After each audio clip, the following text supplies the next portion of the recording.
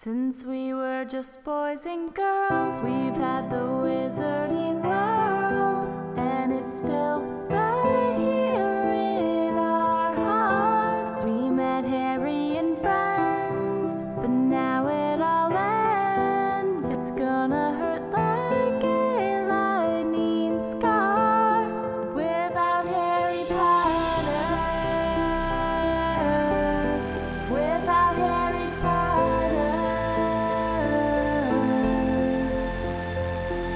I still remember where I was when first thought to pick up the book. A little middle schooler on the couch, I was already hooked. Struck by a stone that a sorcerer had cast at me. Unlocked some chamber secrets, but it was almost a catastrophe. Cause Ginny almost died and we were meant to live happily together for forever, and such a loss could not be happening. But we defied the odds and devised a master plan, an ingenious hippogriff that we flew out of Azkaban. And as we soared through the sky, expectations grew higher, and ironically were quenched with a goblet full of fire. Next in order was a phoenix, but it had been a couple years. But there was nothing in my life that could be healed with phoenix tears, or a couple butter beers, or just mentioning Dobby when she released Half-Blood Prince first in line for a copy. And as the series finished up, yeah, the truth was hard to swallow. So much emotion deep inside as I finished Deathly Hallows. It's amazing how a book can come alive and live inside us and define us as a generation, glue us, bind us. Let's not forget the fallen and the heroes that remind us how to love for Dumbledore. Let's have a moment of silence.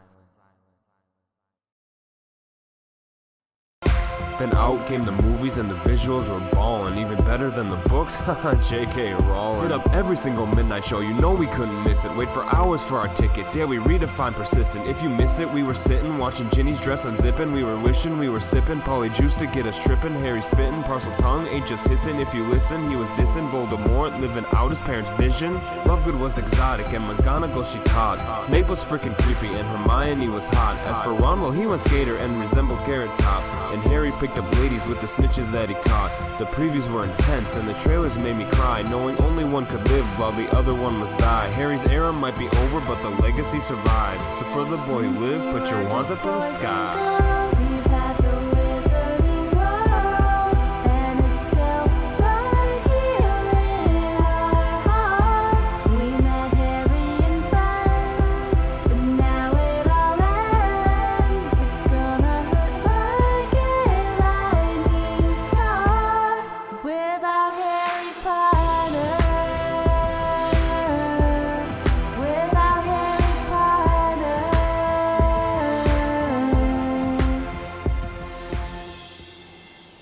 What are you so sad about? Twilight's way better. Avada Kedavra! Ah, jeez! That's gusher. Yum. That feels nice. Without Harry Potter.